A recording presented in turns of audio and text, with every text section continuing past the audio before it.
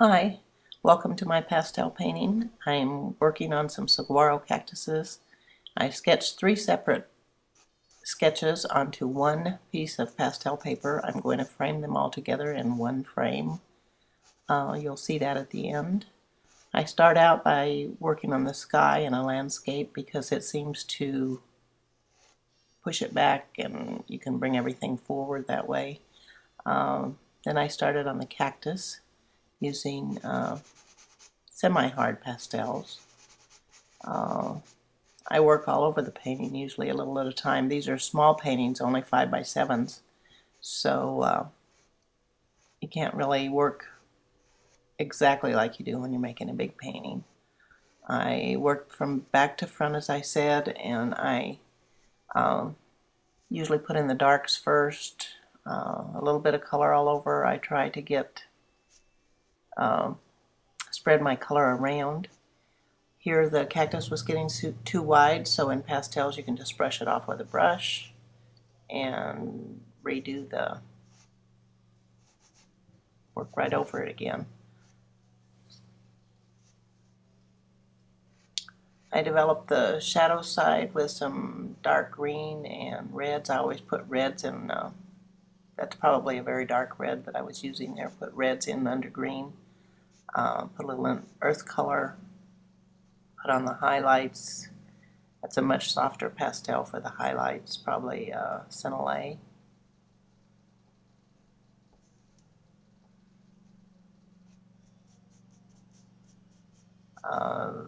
Another little check there, brush that off with a brush. It was a little too dark, a little too high.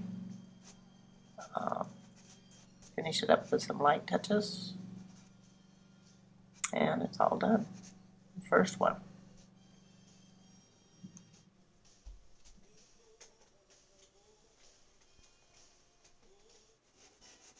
I started on the second one. I tried to use some of the same colors so that they would be color coordinated, but I wanted each one to have a different sky.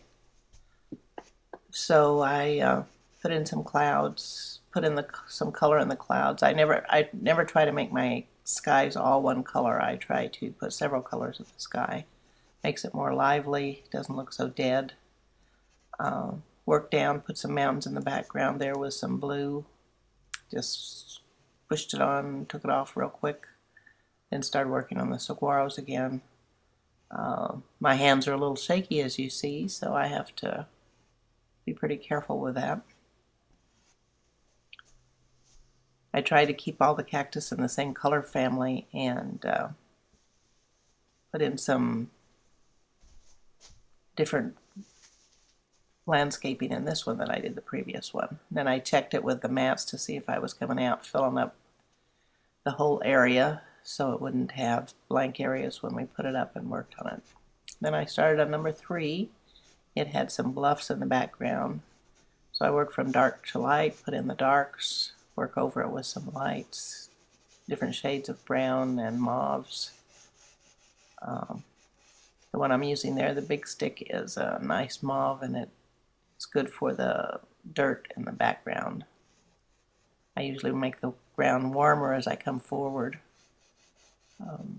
That pushes the other back. And in a small pastel, you don't have that much room to work on these different things, but it works. Put in some touches of highlight. Again, it's a yellow-greener color toward the back. Plants back there a little more blue than green. And then bring the warm reddish and orange to the front, and that makes it, pushes back the background. So here they are. The first one, the second one has some more landscaping in it, and the third one has that, and a different sky again in all 3 of them. So there they are, pulled back. I think it came out pretty nifty. I'm going to put a mat over them like this, and they'll be framed with a brown wooden frame around that. So it'll look very nice when it's all done. You can check out the process a little further on my website. I thank you for watching. See you again next time.